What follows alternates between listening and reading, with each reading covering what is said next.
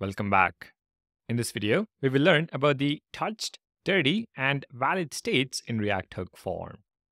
They are not necessarily customization options, but they are fundamental to understanding how React Hook form works and will come into picture when learning other concepts in the series. First, let's start with field level states.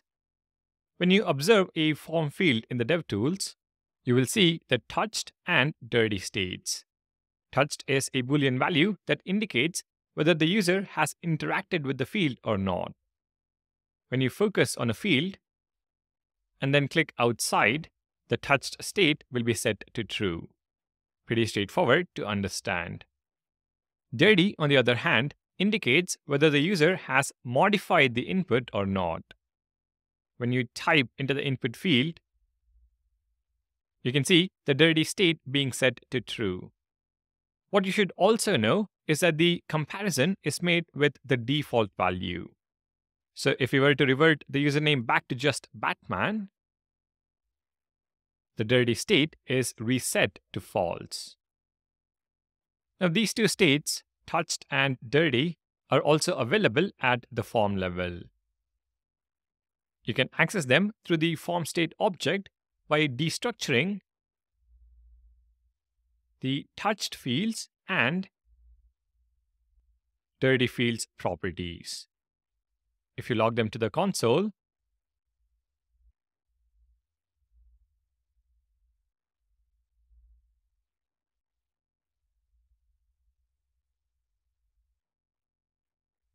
refresh, you will see that they are initially empty when the page loads.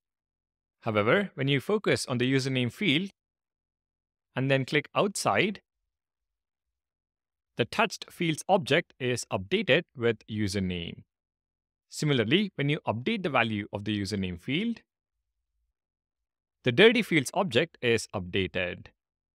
When you reset the value back to Batman, the dirty fields object no longer contains the username field.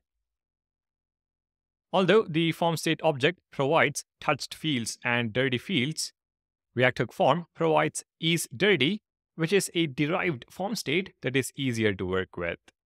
You can destructure it from the form state object again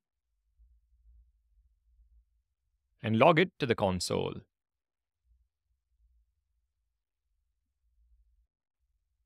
Refresh, and you can see isDirty is set to false.